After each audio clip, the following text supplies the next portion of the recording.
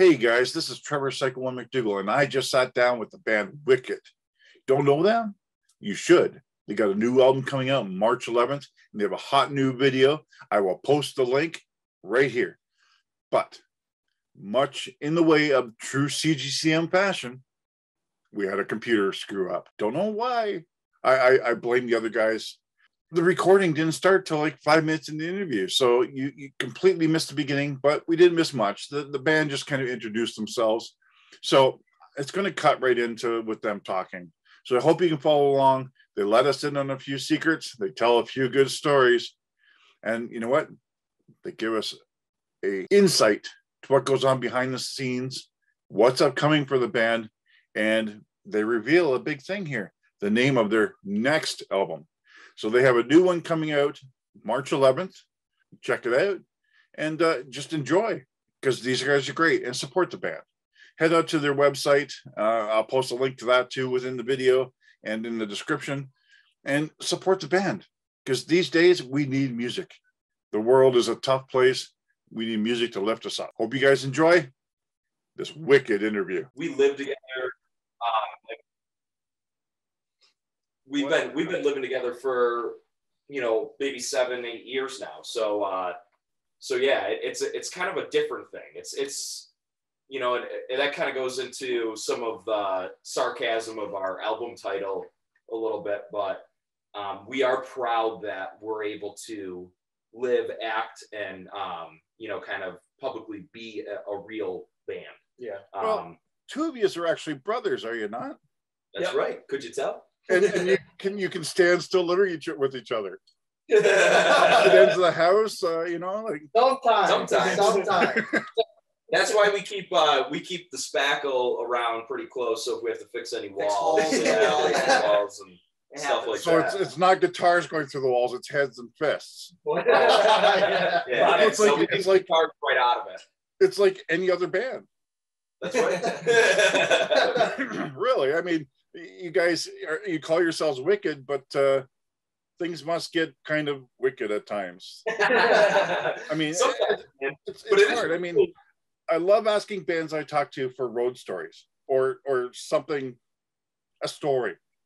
So would you be willing to oblige? Because I think that's one of the big things that fans like to hear. I don't like to ask the normal questions, where'd you get your name? Blah, blah, blah. That's nice and refreshing. I like to hear something the fans don't know. Can you tell a story? Embarrassing, whatever. You can each tell a story if you want. I don't care. Oh, that's a good one. Yeah, go ahead, Scotty.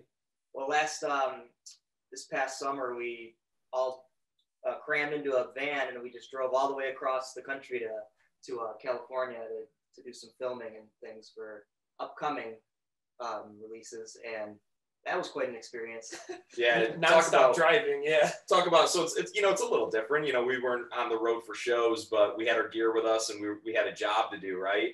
And think about driving straight all the way to California from New York. No hotels, no breaks. 38 hours, switching on and off in the van, sleeping, living close quarters with each other, waking up in middle of nowhere, Oklahoma, with some pretty raunchy bathrooms and stuff like that. But it was a riot. I mean, the cool part of this story is there, like to what you're alluding to, there's always something when you got a story. And the thing with this trip was ants. And it was the craziest fucking thing. It was like everywhere we went, we were having these problems with ants, ironically. Okay, who's the slob? In a 12-passenger van, and who would have thought ants would have been our demise on this trip? So I got to ask that, who's the slob? Who got blamed? Well, we'll wait on the driver Gunner, because he backed into a bush, and we have a feeling that's where it happened. In a bush. I pull up and I open up the back doors, and there's a shit ton of ants. They were climbing all over the ceiling, under the chassis of the van. It was crazy. So needless to say, what do? We're like, well, shit. Here we are. We're now in Huntington Beach. Just slept on the beach because we didn't want to pay for a hotel room. Thought we'd get some rays, and we're like, we got to get rid of these ants. So logically, what's the easiest solution that, you know, has the least effort for us? We go to a car wash. Hit 'em with water. Hit them with water, right? So we go to a car wash. The car wash doesn't work. We're stuck in the car wash with the ants. So from there, we finally get the van out of this car wash that's not functioning, and we're going for a round 2 car wash try. We show up, and Google Maps brings us to the next closest car wash. Well, it's not a car wash. It's the corporate headquarters for a car wash. So here we are, ants all over. And we finally do find a car wash, our 3rd try. We didn't strike out. So now one of you has thought about buying a bug bomb and just putting it off in the vehicle for an hour? That would ruin all the snacks. We were just going to get Ozzy Osbourne to come and sniff them all up. But instead we went through a car wash, and then they all started coming in even more. They came inside. And they're swarming now in there, and they're all over everything, crawling on us. So we had to take all of our luggage out, and we had to use the vacuums at a car wash. And all these people in California are looking at the New York license plate and like, what the fuck are these guys doing? All crazy. Of our belongings just on the sidewalk. Oh my God. That's what they call paying your dues, right? Yeah, exactly. So the next time you're playing a live show and an ant crawls out of your guitar or something, you'll know where it came from. Yeah, exactly. And it's Gunner's fault. It's Gunner's fault, but nobody rides for free. Not even the ants. So, let's get into a little bit. Thank you for the story. That was great. But let's get a little bit into what we're all here for, the new album. You know, like I said, it's due March 11th. What can you tell me about it? How many tracks? The vibe? Oh, there it is. Sneak peek right there. That's right. So on this album, we got 8 tracks. It's actually kind of cool. The whole vibe of this album for us is more of a celebration of really what we've been doing for almost, you know, the last decade as the 4 of us, right? And that really is the fact that we haven't officially released anything. You got one of the limited copies of, you know, what I would call a little bit more of our demo work. And we did a couple of cool things like that over the years. Origins was one. There was only like a couple hundred of those. Yeah. And that was when we were really young. You got all covered up in what, Life Alive, I believe, going back to 2000. Life Alive was a vinyl, yep. And that was limited. That one we actually recorded. Man, you know your shit. that one was with the better drummer, JP. Gunner was under his tutelage. No, but it's cool. This album is a big celebration and kind of a re-entrance into the market for us. You know, alluding back to, you know, the last 2 years of downtime with COVID and just a lot of things for us. You know, interestingly enough is, you know, we spent a lot of years becoming a band and learning how to play live. And I think that was important. And now we kind of feel like we're at that point where we're ready to come out with more actual official releases like this that'll be available on everything. Yep. Digital, streaming, CD, vinyl, you name it. Lots of music videos. And the reason being is we really have the right team together now. So it's important to us to have all of that and to be able to play the same way we do live and represent that on the CD and vice versa, and not be one of these bands that has to play tracks. And you know what I mean? So here's the information I couldn't find out then. Are you guys self-labeled or like self-releasing, or are you on a label now? Because I couldn't find any information on that. Yep. So this is a completely independent release through a record company that's called Magic Right Records. It's not your typical like record deal or anything. They're just doing the manufacturing for us. And yeah, this is a DIY release. And that kind of ties back into what I was just saying is, you know, getting the team together and kind of sorting out the business. That's been a big topic for us over the last 2 years, which, you know, again, taking advantage of COVID was really something that we dived into. You know, we had worked with some different people in the past, and we definitely learned a lot over the years. But one of the big things we learned going into COVID in 2020 was that we needed to take control of the band and create a proper business. And I think as kids, we were always just more focused on, you know, being rockers and playing live and all that good stuff, which is important. But we had to learn quick everything from, you know, copyright laws and all the legal stuff, you know, to how to create your own business and how to manage that, the accounting and everything like that. And I think that's something that you're not going to probably hear in a lot of interviews, and you're not going to hear a lot of bands talk about, and some don't even know anything about that. Well, it is the music business, you know. Exactly. Music is great. You want to go on stage, have fun, go after stage, get laid, have a drink, whatever. That's fine and dandy too. I mean, but there is the part of it, like you just said, that most people want to choose to ignore. Yeah. You know, we as fans tend to put our rock bands and stars on this high pedestal, but you forget that, you know, you still eat, sleep, and shit like the rest of us, you know. Yeah. Yeah, and it's crazy because, you know, even us back, you know, like I alluded to just back to a couple of years ago, had this somewhat of a blinded premonition of, you know, how it all happens and what like your goals are supposed to be, and this path is the same for everybody. And I think that's important for other musicians to hear, is that's not always the case. Yep. You know, you got to look at your goals and your dreams and how they align with reality sometimes, and also with what's right and wrong when it comes to music business, because it's changing, and it's changing fast and daily and hourly sometimes. You got to stay on top of it, otherwise it's going to take you, you know. Oh, it could chew you up and spit you out, absolutely. You know, I think a lot of people, a lot of young bands always look at the old quintessential model of, you know, which was very different back in like the 80s and 70s, is got to get a record deal. Got to get a record deal. You know, that's not always the case. Got to get on, you know, the ultimate is to get on, you know, Sony or, you know, this or that, or, you know, the hot new. You come to find out when you're at a starting level, it's better to keep everything in-house as long as you can. That's right, yeah.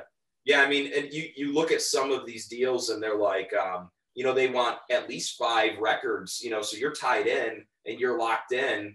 And if you don't have the proper support financially or otherwise, you know, you could get yourself kind of cornered into a precarious situation where we see a lot of our contemporaries fall into that trap, you know, and it's sad, and it's good that we got to learn from those situations early on. Yeah.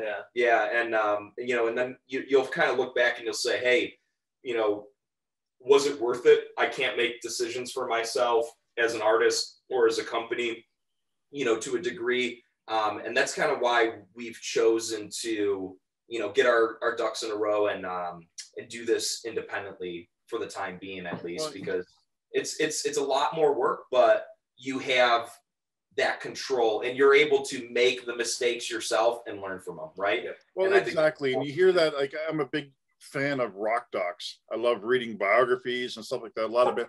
And they always seem to have that same chapter about how they screwed up. They signed their life away. They got a million-selling album back in the 80s, you know, the strip era, if you want to go with that. And, you know, they're living in a one-room shack because the record company gets all the money. Yeah. You know, it's not the way that it's portrayed in magazines and on Much Music or MTV back in the day when they actually used to play music, you know. It's weird. But with this new album, you guys got like a big Grammy Award producer. How did that come about? You end up with was it Ignacio Molino, wasn't it? Yep. Yeah, that's right. Yeah, he's from Panama. We call him Nacho for short.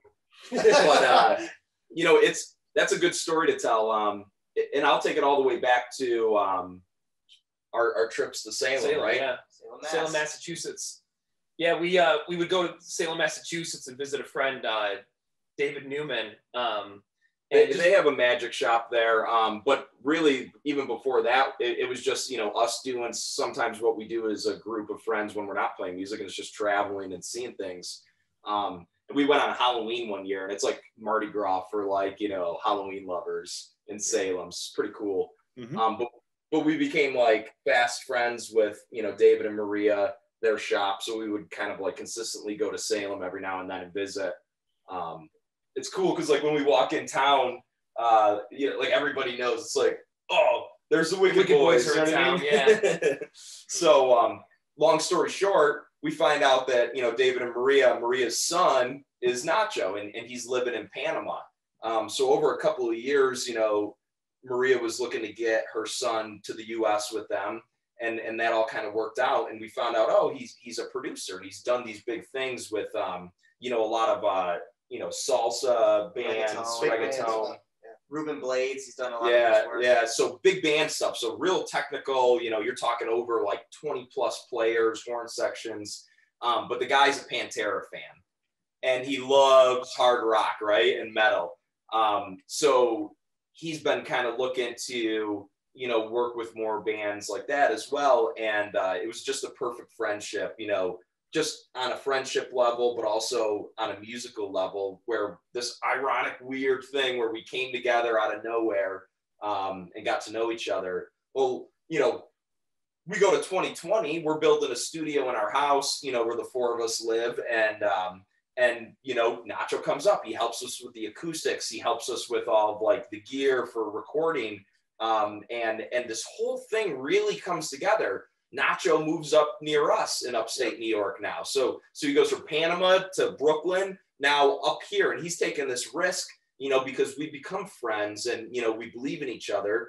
And, you know, that now we're here today where we're able to efficiently work as four guys in a band and an engineer producer that like we could go downstairs right now if we've got a song idea and work it through, and we could demo it out, you know, and then if we want to get better tones and stuff like that, we could go to a bigger studio. But we're not, again, it's all about that business mind too, right? Like we put the capital out there. We were entrepreneurs in terms of taking that risk and building the studio and putting the money into it. But in the long run, we're really saving time, efficiency, and money because we're able to, whenever we have an idea, put it down and not forget it. So we're writing like great, like crazy guys over here. I mean, it's like another demo. So it's not going to be another 2 years for another album then. Absolutely not. I mean, we got another full-length album already done on deck, ready to go with 4 or 5 music videos. Those were the ones we did in California, and that's ready to go whenever we feel, you know, the time is. And honestly, we're thinking this year because, you know, like I said, we just re-entered the market with the Last American Rock Band. People are excited to see, you know, actual music available on different platforms now, different from what we've done before. But, you know, it's good timing too, because everybody's kind of starting to break back out there in the music scene now after COVID. It seems. The dam is broken. Yeah. But, you know, but we're ready to go. And I think people are ready to go. Yeah, just as much as we're hungry to play, people are ready to come out and, you know, see a live show or listen to new music. So it's a perfect time for us.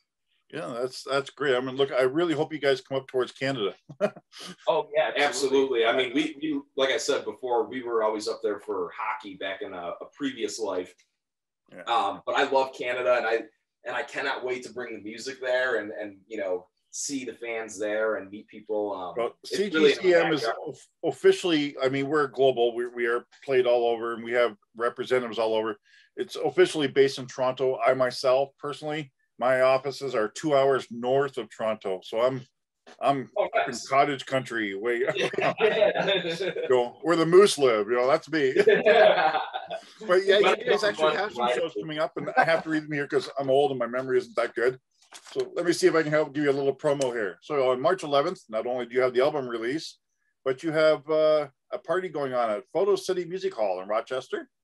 That's right. Yes. April 1st, you got a show at the Lux Lounge in Rochester. Super cool divey kind of place. If you ever do come to Rochester, those are our two, you know, there's awesome venues here, but those are our two favorites where we actually hang. It's full of everybody from punk rockers to classic rockers to corporate people, but it's got a cool, you know, rock and roll vibe, and we respect that. Like, you know, we're appreciative that those are available to us in our area. Well, we hope to see you in Toronto at a place called the Rock Pile. This is what you kind of same kind of vibe. I've heard of the Rock Pile. Kind of like they call it a dive bar, but it's a club. It's a lot of fun. It's great. And as a band, you're literally inches away from the audience. It's fantastic. That's great. That's the best. Yeah. Yeah. You know, that's what you want. You know, and the girls are there too, so there's no problem with that. you need those. But that's I see in April, you got 2 dates in Harrisburg, Pennsylvania. Yeah, absolutely. HMAC's a very cool place if you're down, you know, in the Harrisburg area. Again, we've got a big time #1 fan, and his son owns that club. His name's Craig. But he's he's the model of what rock and roll fans are. You know, somebody who's always there supporting not only us but other rock bands, commenting, sharing, you know, getting the music, you know, yeah, like back in the old days, not like today where the kids are, you know, what's the hot take for 30 seconds, flipping through your playlist on Spotify, you know, a real fan. And we appreciate there's a lot of people that are still out there that are like that, and we love them for it. Yeah, that's one of our main mission statements here at CGCM. But you just talked on something that I was curious about. Digital medium these days. It's a real double-edged sword for bands, especially. I mean, we are a digital medium ourselves. You know, we're an online radio station, and we started off as just a little podcast, but we want to make sure the artists get paid. So we went to a legit station where if we play your music, you earn your pennies, I guess. Well, basically that's what it is these days. Exactly. You know, but they add up if you get enough plays. A lot of bands, especially newer bands like yourselves, you have to go digital. Yeah. And a lot of bands like yourselves are self-producing because the idea of the record companies is dead and gone now. Yeah. Sony, Geffen, all of them, they're still around, but it's not like it was in the 80s. Yeah, so with that being the way that it is, and, you know, during COVID, digital streaming went way up, like billions of dollars up. I'm actually doing a thesis on this I'm also a college student, so I'm working on a story for this right now for college. Cool. I'm an old college student, but I'm there. That's awesome, man. Oh, congrats. So, you know, we're talking about music and society, and it's really boomed because this is how we're consuming. We can't go to the store and buy it. Stores are closed, right? Yeah. So how do you find that? Like, you obviously want to fund you know, you got a house, you got to pay for it. You got a studio, you got to pay for it. You have a new album that you have in the bank ready to go. All that takes money. That's right. And without touring as much as it has been, what's your feelings in all this? Like, do you agree with the digital sense, or do you wish it was gone? Or, I mean, we go back to the way we really started it with those limited releases. We do at our heart's core wish it was gone. You know, I think there's something to people buying a physical album, right? Yep. And not only making the money for the band, but, you know, the fans get something more. It's a lost concept, and it's a hard pill to swallow. You know, and you'll even see it. People get kind of lost in like the times. And, you know, we sometimes get the feeling like people like they have bought into this new model, and they're like, well, why should I even pay for what your music or stuff is? And it's like, don't you realize that like what we're doing takes time and money, and it's a business just like anything else. You know what I mean? Just because it has an art aspect to it doesn't make it unvaluable. Yep. So that's a bit of a tough pill, and that's kind of where we stand on that. But to your point is, you really kind of have to play the game, right? And especially as a new artist, you're going to have to find ways to still use those digital streaming services more for the growth aspect, and hope to use it the right way where you know you're not going to financially have, you know, gains off of that the way you would in other senses to a degree, depending on how many, you know, people listen to it. But you're going to use that more to hopefully we could reach someone in Japan, reach people, you know, Australia, people that we wouldn't be able to reach with just releasing it physically DIY. Yeah. So you know, there's an advantage to that digital aspect for a band starting out like us, you know, in the times that we are in now. Whereas if we were just releasing like a physical, you know, live album like the Life Live you mentioned, you know, how many people are actually going to find out about that unless you're using social media, digital releases and stuff like that, you know? But our hope, we always kind of sit back and we laugh because things are cyclical, right? And business and music and style. And, you know, you could go to like Forever 21 maybe a year or two ago, and I saw the Bell Bottoms coming back out, and you know, so it's like it's funny. Things do come around, and you know, with that said, you know, we do also have CDs for sale. We have vinyls that are being manufactured and will be for sale. And I used to love when you pick up a CD, or I'm going to date myself here, even a cassette. You know, I would pull out the booklet and unfold it to, if it was a cassette, or the booklet, and read every detail. Sometimes I would buy an album just on the producer's name alone. You know, I wanted to look at little pictures, who you guys were thanking in the booklets, you know, as the artist, you know, things like that. It was the minutia of it all that I used to just absorb it in when I was a younger fan. Still do.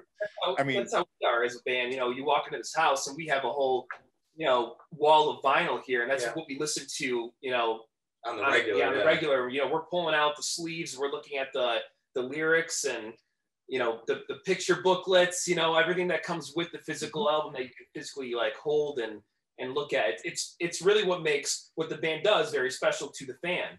Yeah, exactly. Yeah.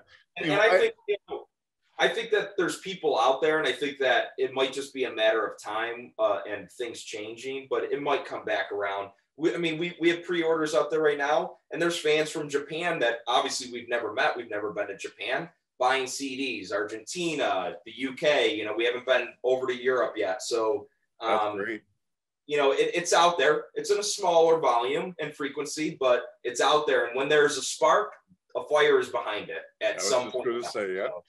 So that's great then. So your pre-sales for the new album have been good?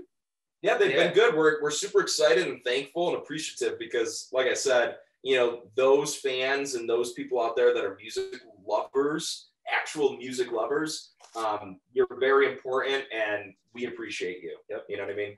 So, Scotty, I have a quote here that you said about this new album, that it was a drinking game about whose guitar had to be tuned the most times. Who won? Actually, I guess who lost? Well, since I have the most guitar parts, he lost. Definitely me. I spend most of my days that month tuning. I don't know if you ask Nacho, he said that I was pretty on it. You know, Chad's guitar, you know, stays in tune. It's pretty good. I don't know how true that is, but Nacho developed a love-hate relationship for Gibson guitars. We had a couple of old school Gibsons that, you know, had seen their day, and tuning wasn't their favorite thing to do. So, Scotty, I have to agree with you though, because Chad's singing. You're the one wailing more. So he, you know, if you lost, I'm sorry. That's no excuse for him. He was singing. You know. Thank you for understanding that. Yeah. So, any surprises coming up that you guys can share? Yeah, absolutely.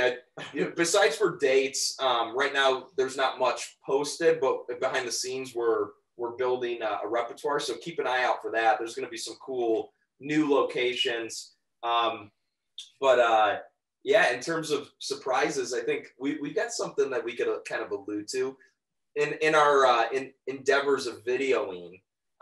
We did a really cool private show at the Westcott Theater in Syracuse during COVID lockdown. And we actually had people there. And we got a full film crew. So there's going to be some live videos from that. And I think that goes back to the core of what we're about, is being a live band. So if you think back watching like bands like UFO, like on YouTube, when somebody filmed like a really cool live show.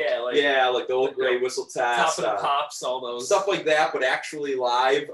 We got some of that cool stuff coming out. So that's kind of a little, we haven't talked about that at all yet. And we're excited to see that. Yeah. That's very cool. Now, during COVID, it's kind of funny because you guys are a band, you live in one house, you all, you know, bind together. There's another band very much like that I'm a big fan of, but they're over in Europe called Stop Stop. I don't know if you know them or not. Yeah, we've heard of those guys. Yeah. They are very much like yourselves, but they're a trio. They're not a foursome. And they did a thing on Facebook when all this started happening, because it was a lot worse over there. Their lockdowns were really tight. You didn't leave the house without having some kind of paperwork, you know. Yeah. They did a stream concert from their living room, standing on milk crates and everything. It was insane. That's great. And so much fun to watch. It was literally a live concert of just them in a room like you guys are right now. And here in Canada, we have a band called The Wild. We've heard of them. Yeah, they're actually really, they did one, but they rented a hall, like not a stadium, like an arena. And they put on like with lights and a little bit of pyro all at once. No audience at all, except for an iPad in front of them. Yeah. You know, it was amazing. Just a way to stay in touch with the fans and keep their chops up, I guess, and let off a little steam. You know, you're in a house under lockdown all the time. have you guys considered doing a Facebook stream show, even? Yeah, you know, we one for a new album, 1 or 2 songs live. We did one for a club in New York called Arlene's during lockdown. But yeah, that's definitely something that we're working on for this album. But in honesty, we're excited to get out there again live. But we're going to use some of the things where you had to get creative during lockdown, and we're going to still do those, like you said, live streams. One of the other things we did at the beginning of lockdown was we did just some cool like living room, like, you know, things where we would try to like learn like a song by Rod Stewart or Cheap Trick, and you know, we would do a little bit of that, and then we did something called the Glamcast, which was a podcast we had at the beginning of COVID, and it was just us sitting in a room like this, you know, getting a little sloshy and just kind of talking shit or talking about whatever was new that month. And that was cool. Just a good way to stay in touch with the fans. The fans were able to kind of be entertained by that, but also feel like they were with us. And I think that there's a way to still do all that stuff in just slightly different manners going forward. It just adds to the, you know, the content and the repertoire of being connected with your fans. So it's cool. Yeah. So another thing I noticed, and this is a real pet peeve of mine, but I love that you guys did this. I talk to a lot of bands, usually over in Europe, you know, a few here in Canada.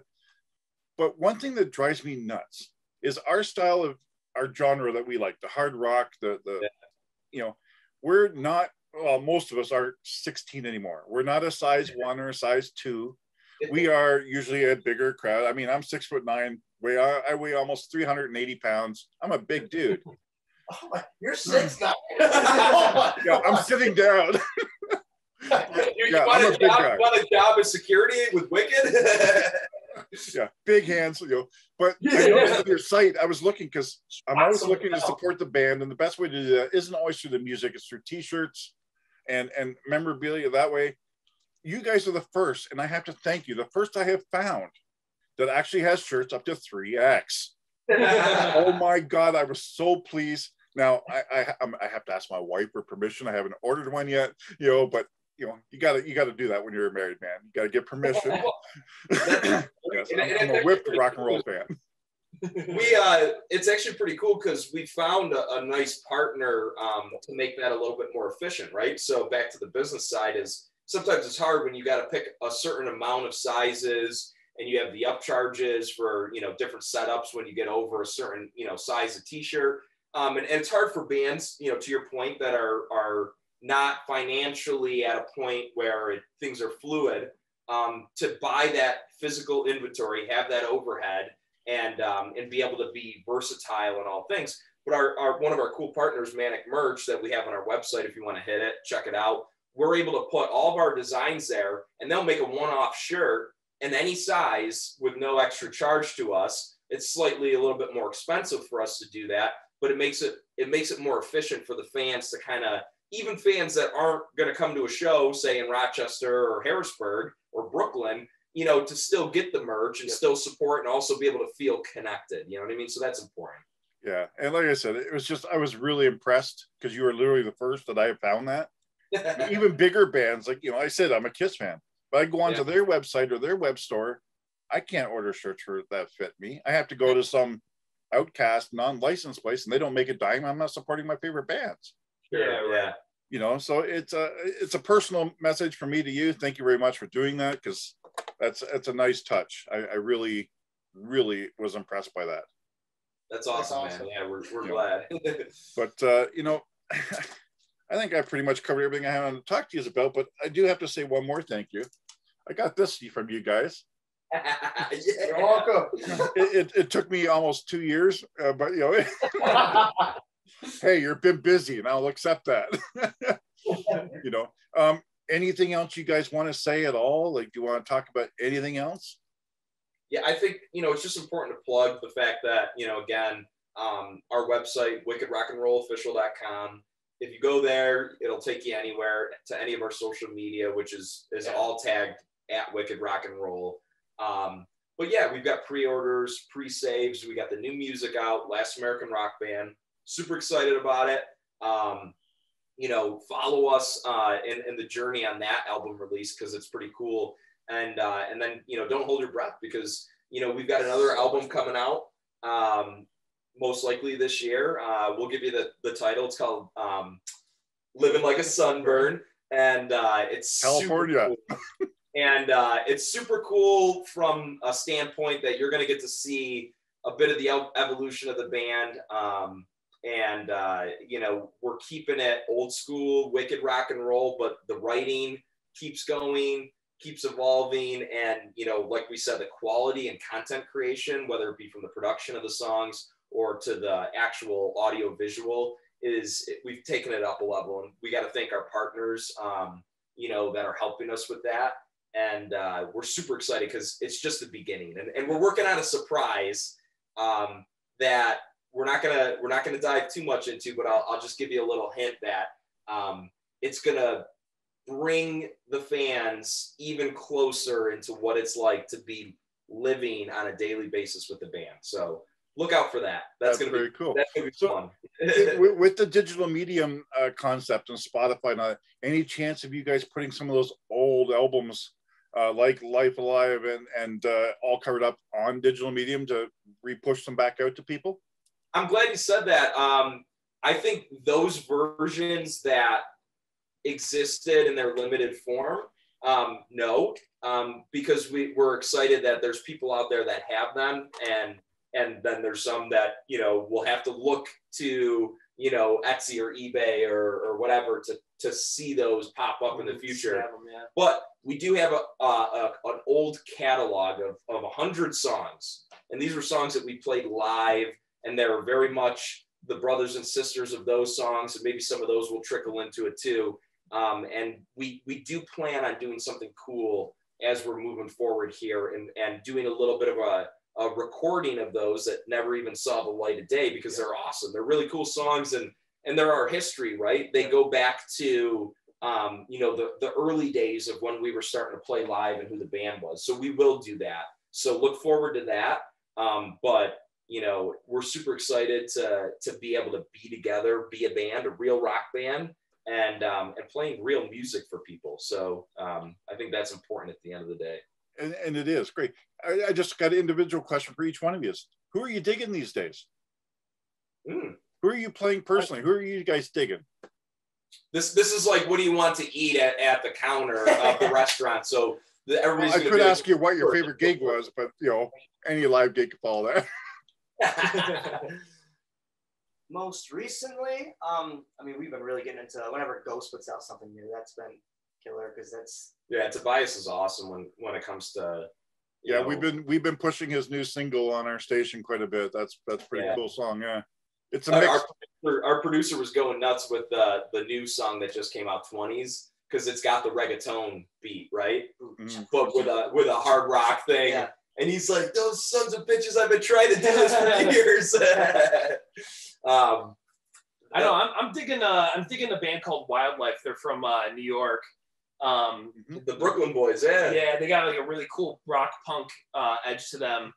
But they're just really cool guys, and we found them just recently, as of like maybe a couple of years ago. And they're just one of those bands that, like, it's always on my playlist. Bit of a Hanoi rocks mixed with, you know, some other things, like you wouldn't even know it if you looked at them. But you know, yeah, it's cool. It's rock and roll, right? Like, good songwriters. Yeah, they're very cool. Yeah, another independent band. Yeah. What about you, Gunnar? Oh God, I personally have been I love the Biters. They're from Atlanta. Yep. And they're not even around together anymore. But no, the singer has his own entity right now with his. Yeah, I was going to say they're defunct, I believe. Yeah. Yeah, the Biters will always be one of my favorite bands. But Tuck Smith and the Restless Hearts, that's some good music. It's a little bit more, you know, towards the, you know, Tom Petty, you know, Cheap Trick vibes. But, you know, I you know, Tuck being from the Biters and just everything that he does, he worked with Wildlife. You know, he's one of the people that are the cruxes of the rock and roll scene in the US. And he'll help, you know, push new bands in, as well as, you know, putting out his own material. I think that's important. You know, it's important to have people like that are supporting the scene. So that's super cool. For me, you know, it's funny when you ask a question like that. I'd like to touch on the fact that there are a lot of good bands out there. It's about finding them, and you always feel like there's not enough, right? But for me, one of the cool bands that isn't so much a new band, but is still very active and relevant, and just put out some new music. I think it's coming out April 1st, the new album Eyes of Oblivion. But the Helicopters. Oh yes. The Helicopters are like, oh my God, it's a bucket list band. I have not seen them live yet, which kills me. But I've loved them for ever since I could remember, finding them through liking the Backyard Babies, because Dragon's in the Helicopters, right? And you know, everything that Nikki Anderson does in the Helicopters, or in Imperial State Electric, or in Lucifer, just really good musicians, very, very at the core rock stars, and they just blend all that stuff that we love, whether it be the Beatles, whether it be the 70s rock and roll, a little bit of those Kiss influences, with all that garage rock punk. And that, you know, when you think about the four of us and, you know, how we come together and make our own sound as Wicked, it's the same thing. So we have a huge appreciation for that. Gunner's a metalhead. Chad, very much a pop, you know, rock guy, you know, loves like bands like Third Eye Blind, when in the same sense he likes hard rock music. Yeah. You know, I grew up on a lot of punk rock, you know, the Dead Boys, Rancid, stuff like that. And Scotty's a big Aerosmith guy. So, you know, just imagine all that blending together. And it's like, you're not ripping somebody off. That's important when you talk about new music and artists and music making. It's more about, you know, the way to do it is be influenced. Yep. Don't try to go and write a Motley Crue song and you know, dye your beard and look like Nikki Sixx. Be yourself, but take it all and let it influence you and blend it. I find it funny how you said metalhead, pop, hard rock, and just Aerosmith. Aerosmith sucks, dude. I'm not going to say Aerosmith sucks. No. No. I don't believe that, but I mean, I knew you're an Aerosmith fan. I could see your shirt. I mean, the Toxic Twins. That, you know, everybody knows exactly who that is. You know, you two guys are self-promoting, and he's playing drums on the couch, and I can see him. You see me over here, constantly practicing. That's great. No, guys, I really appreciate the sit down. It's been a lot of fun, and you know what? In the future, if you guys have anything to promote, CGCM is here to help with that. That's what we do. I mean, yes, we play all those other big bands. Our main goal, though, is to get some of the newer bands the push that they need. We have a huge following over in Europe. That's so, awesome. You know, hopefully we can get you some sales over there and help push you a little bit. And when you get to Canada, give us a call. Maybe we can get you connected with the guys at the Rock Pile, and we can set something up. Absolutely. Let's do it, man. That'd be awesome. Yeah. We really appreciate it, man. So there you go, guys. That was my interview with the band Wicked from New York. I really hope you enjoyed that, and I really hope you check out the band, because they're worth looking into. If you're anything like me, I like a band that looks like a band, theatrical rock. Trust me, these guys got the look, and they got a good sound. You know, they're new, they're upstarts, they need our support. So I'm going to put some stuff in the description down below, and I want you to go check them out. Tell them CGCM sent you, and we'll see you at the future holds. If they come to Toronto or Canada, watch right here on CGCM Rock Radio, because we will let you know. So until next time, guys, this is Trevor, Psychoone McDougall, saying keep on rocking, and see you next time.